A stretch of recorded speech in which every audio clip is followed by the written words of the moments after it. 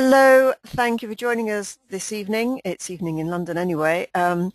We have attendees from all over the world with us today. We're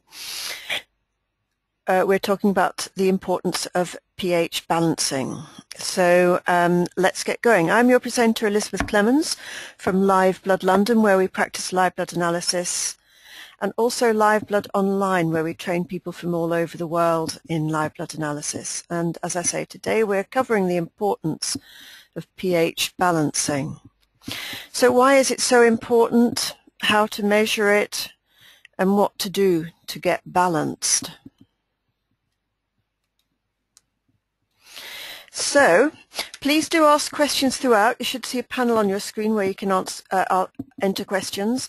Have a look at that, familiarize yourself with it. If you could enter a quick yes in the box, please let us know that you've located it. We'd appreciate that. We'll give you a few minutes to do that. Okay, good. Yeah. Thank you. Thank you very much. Thanks. Let's get going. So, pH balance of the human bloodstream is recognized by all medical physiology texts as one of the most important biochemical balances in all of human chemistry. Now, this is a hot subject with lots of information. I've tried to keep the information to a bare minimum to get the really important facts across. So the same will go with the solutions at the end. We can't go into great detail here in such a short webinar, but we will try to cover as much of the important details as possible. We'll begin with why pH is so important. We'll cover how to measure it and then go on to ways of keeping it in balance. So is everybody okay with that? Yep. Good. Okay. So pH stands for potential hydrogen, which measures the degree of concentration of hydrogen ions in a substance or solution. It's measured on a logarithmic scale of 0 to 14. Higher numbers mean more alkaline, lower numbers more acidic, and the middle, which is number 7, is neutral. As I say, it's logarithmic, so for example 7, which is neutral, 6, which is more acidic, is 10 times more acidic than 7. And 5, which is more acidic, will be 100 times more acidic than 7, 10 times more acidic than 6. As I say, that's a logarithmic scale there. Now, what causes acidity? The body becomes pH imbalanced and overly acidic primarily as a result of 3 things: ingestion of acids, creating acids, and improper neutralization and elimination of acids. So the first one, ingestion. That's ingestion of processed foods, sugar, packaged foods, takeaways, fast food, meat, dairy, coffee, alcohol, etc. They all lower the pH of the body, and an overload can overwhelm your body's ability to neutralize them. And the second one, creating acids, well, the microfilms such as anaerobic bacteria, yeasts and fungi proliferate when your body becomes acidic. These pathogens and microfilms also create acidifying toxins in your body, which add to the problem. And an improper neutralization and elimination of acids. When your body's buffering acid system becomes depleted or compromised, acids then begin to build up. As the acids continue to build up, they damage all systems within your body. Now, the pH of our body is also very important because this controls the speed of our body's chemical reactions, enzyme activity, and the speed that electricity moves through our body. A car battery is acid. We want it to be hot, ready, fast. A torch battery, on the other hand, is alkaline. We need it to be cool, burn out, long and slow. If we become too acidic, we become hot and fast, overly stressed, quick to anger, burned out, exhausted. Does that sound familiar? Now, what we eat and drink will impact our body's pH level, which then controls the activity of every metabolic function happening in our body. Are you beginning to see how important this is? 100 years ago, this was less of a problem. We may have had other problems then, but we ate a much more natural diet. We only ate foods that were available locally and in season. We didn't have anything like all the chemicals we have today in the air, our food, our water, all our cleaning cupboards, cosmetics, chemicals in our furniture, our houses, paint, all going into our water system and polluting us further. Now our foods are manufactured, our soil is depleted of minerals, our diet has become very acidic, and all the chemicals, pesticides, steroids and antibiotics in our foods and life in general have added fuel to the fire. Ready-made meals, fast foods, frozen food, canned, tinned, processed foods, all of this impacts our body's pH level. pH is also behind our intracellular activity as well as the body's ability to utilize enzymes, vitamins and minerals. So this is why pH is one of the first things to be looked at if you are experiencing imbalance in your body in any way. And since our pH level is a direct result of what we eat and drink, to address the imbalance, we need to look at what we have been eating or drinking that has impacted our pH to see what has caused it. Now, your body will always strive to keep your organs, blood, fluids and tissues functioning properly. In order to do that effectively, each part of your body must operate in its optimal pH range. When your body is overly burdened trying to compensate for pH imbalances, it suffers immensely. These day-to-day build-up of acids affects each of us differently depending on our genetics, lifestyle and diet, but this excess stress eventually leads to toxicity and illness. Left unchecked, acidification can contribute or indirectly lead to arthritis, blood pressure abnormalities, blood sugar challenges, digestive problems, fungal problems, candida and yeast, headaches, heartburn, acid reflux, hot flushes, inflammation of joints, insomnia, lack of energy, premature aging, skin problems, joint stiffness, stress and tension, weight gain and many other problems. Now, Dr. Young is the author of the pH Miracle Diet. And he writes about one of the most well-known discoveries of the cause of obesity. He's shown that fat is actually an over-acidification problem. What does that mean? Well, the body creates fat cells to carry acids away from your vital organs. So these acids literally don't choke your organs to death. And that's what fat is. Fat is saving your life. Fat is actually a response from the body to an alarming over-acidic condition. Your weight problem is more complex than simply a dieting problem. It's actually an acid problem. Now, pH imbalance also affects the absorption of minerals. If our pH is out of balance, we become mineral deficient, leading to other imbalances. Our digestive system and what we feed our body impacts our pH and determines whether we have dynamically good health or imbalance and disease. Are you beginning to get the picture now of how important pH balancing is? Onto pH and disease. Human blood stays in a very narrow range of 7.35 to 7.40. Below or above this means symptoms and disease, even leading to death. If the human blood goes out of that range, it does lead to death. The blood will do anything to maintain its pH balance, including leaching minerals, usually calcium and magnesium from the bones, and this is a huge cause of osteoporosis and tooth decay. When pH goes out of balance, microbial forms in the blood can change shape, mutate and grow. When pH goes off, enzymes that are constructive can become destructive. And when pH goes off, the oxygen delivery to the cells suffers. Now, research has shown that low oxygen delivery to cells is a major factor in most degenerative conditions and cancer growth. In fact, research has shown that cancer cells thrive in acidic environments but perish in alkaline environments. So it's all about the internal environment, also known as the terrain. Bacteria and disease is a consequence of a polluted environment, just as rats and vermin appear when rubbish is dumped because they wish to feed off it.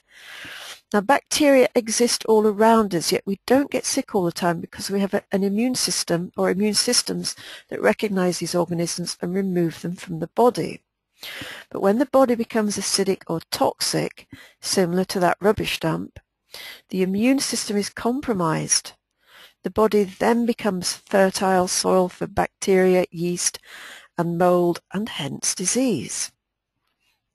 Also, if the pH of the blood goes more acid, fatty acids begin to stick to the walls of the arteries, resulting in heart disease.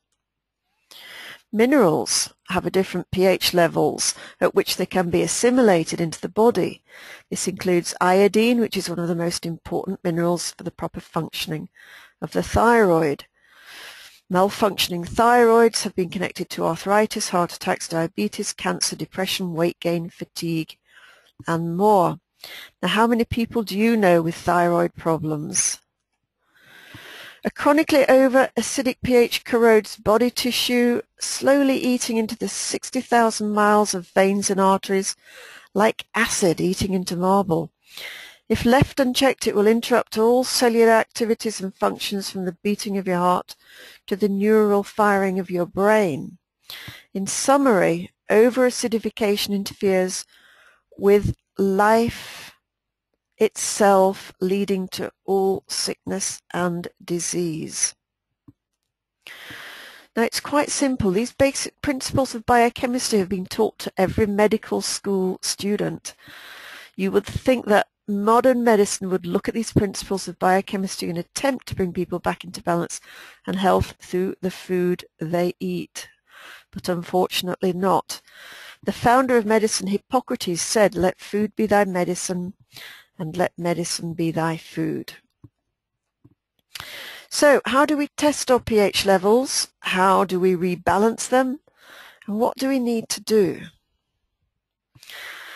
An alkaline diet based on the new biology. Dr. Young, the author of the pH Miracle Diet, has done a lot of research into the effects of pH.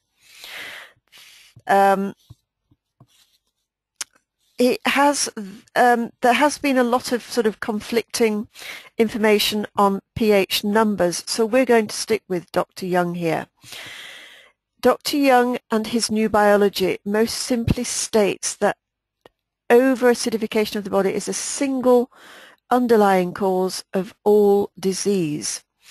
In contrast, the old biology, based on the work of Louis Pasteur in the late 1800s, which is what our medical books are based on at the moment, stems from the idea that disease comes from germs which invade the body from the outside. This has been shown to be erroneous. Dr. Young and many of Louis Pasteur's fellow microbiologists and biochemists discovered long ago that when the body's in a healthy alkaline balance, germs find it very difficult to get a foothold. Just the same as a pH-balanced fish tank or swimming pool doesn't go green and then black with fungal growth, well, our body is exactly the same. Now, if you are in poor health or overweight, Dr. Young's pH Miracle has helped many people. His book is available on Amazon. I do highly recommend it. If you're not sure, you can make an appointment for live blood analysis, which also shows if the body is too acidic, and advises on getting pH balance through diet and supplements.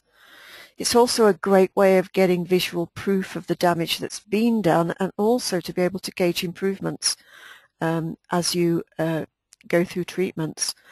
Live Blood London practices live blood analysis in South West London, and you can get more info at www.livebloodlondon.com or info@livebloodlondon.com. Meanwhile, here are some changes you can make now that will change your pH. Start measuring before you make the changes to see the difference as well as feel it. pH testing strips are available from some health food shops, but they're also plenty of choice online. If you have any problems, email us and we'll see if we can help. So, what to do? The pH Miracle Living Acid Alkaline Saliva and Urine Test. First, upon waking in the morning, test your saliva with a pH test paper. When you get out of bed, lick and wet the end of the pH test strip with your saliva. Note the colour change, write down the pH number. Do this before brushing your teeth, drinking, smoking, or even thinking of eating any food. The optimum saliva pH should be 7.2.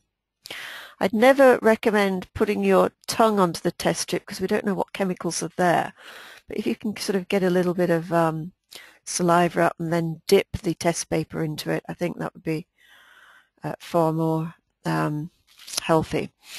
So next, test your first urine in the morning. This is the urine that has been stored up in your bladder during the night, so it's ready to be eliminated when you get up. You need to urinate on the strip of pH test paper, note the colour change, write down the pH number. The first urine should run optimally between pH 6.8 to 7.2. If your first urine pH is lower than 6.8, you are deficient in alkaline buffers and need to move to a more alkaline diet rich in fresh green vegetables and fruits. If your first urine pH is higher than 7.2, your alkaline buffers are sufficient to neutralize the acidic foods and drinks you ingested the day before. To balance the pH of the urine, you need to move away from acidic foods and drinks and begin ingesting liberal amounts of electron-rich green vegetables, low-sugar fruits, and healthy polyunsaturated fats. More of that later. Next, test your second morning urine before eating any food. This number should be the pH of your second urine after you have eliminated the acid load from the day before in the first urine. The acid should be gone by now the second time you go to the bathroom, so your pH reading should ideally be 7.2 or higher. If the pH is lower than 6.8, you're in a state of latent tissue acidosis, which is not good. And you are deficient in alkaline buffers such as bicarbonate, sodium, potassium, magnesium, and calcium. The lower pH is also indicative of a diet high in protein and an increase in acids from proteins including nitric, sulfuric, phosphoric, and uric acids. So eliminate from the diet proteins from beef, chicken, turkey, pork, and fish to normalize pH at 7.2 while eating liberal amounts of green foods and green drinks and healthy polyunsaturated fats. More on getting your proteins later. So make sure that you check your urine and saliva pH between meals, i.e. between breakfast and lunch and between lunch and dinner. The pH should always be between 7.2 to 8.4 right after meals and between 6.8 to 7.2 a couple of hours after meals. So these tests should show the following. They should show the efficiency of the digestive system to deal with what you ate the night before, i.e. the first and second morning urine and saliva pH numbers.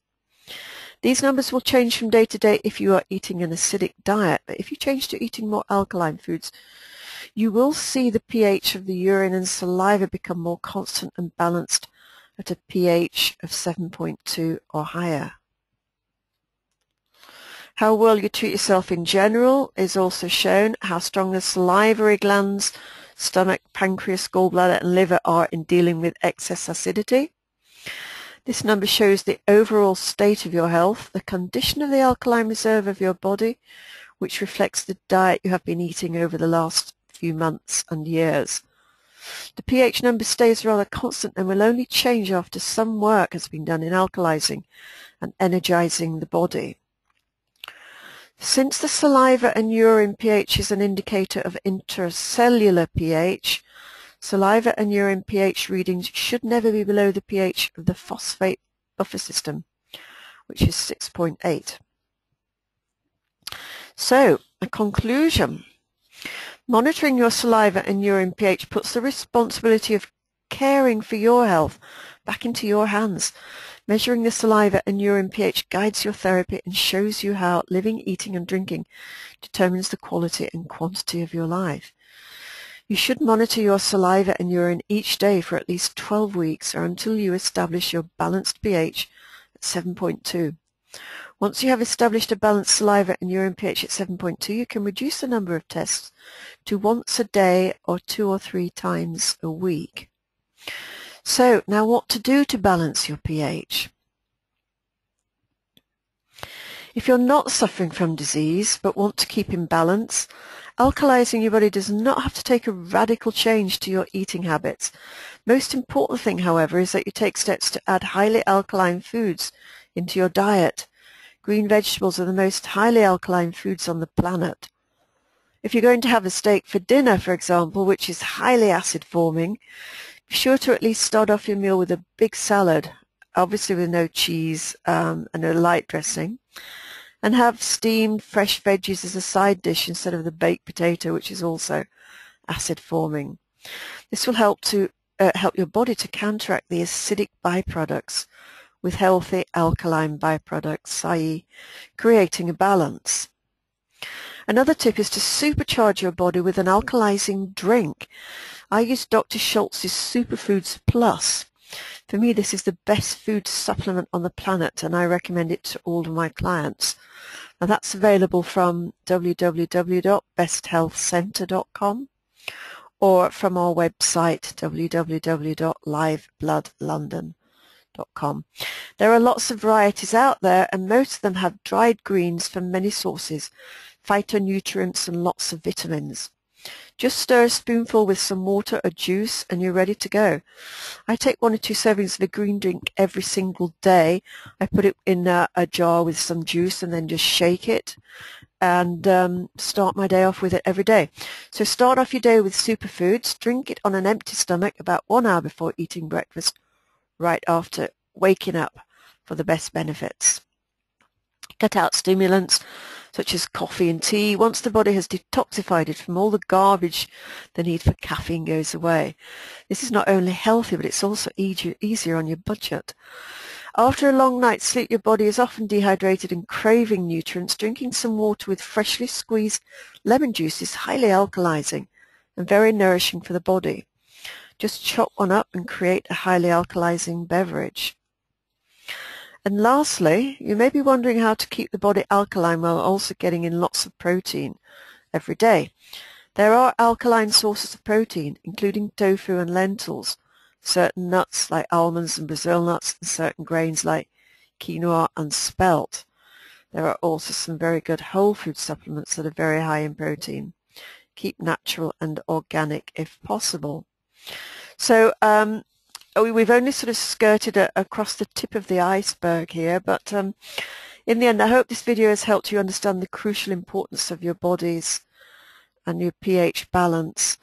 We've only shown a tiny tip of the iceberg of how pH affects you, but I also hope that it sparked your interest in cleaning up your diet and really paying attention to what your body needs.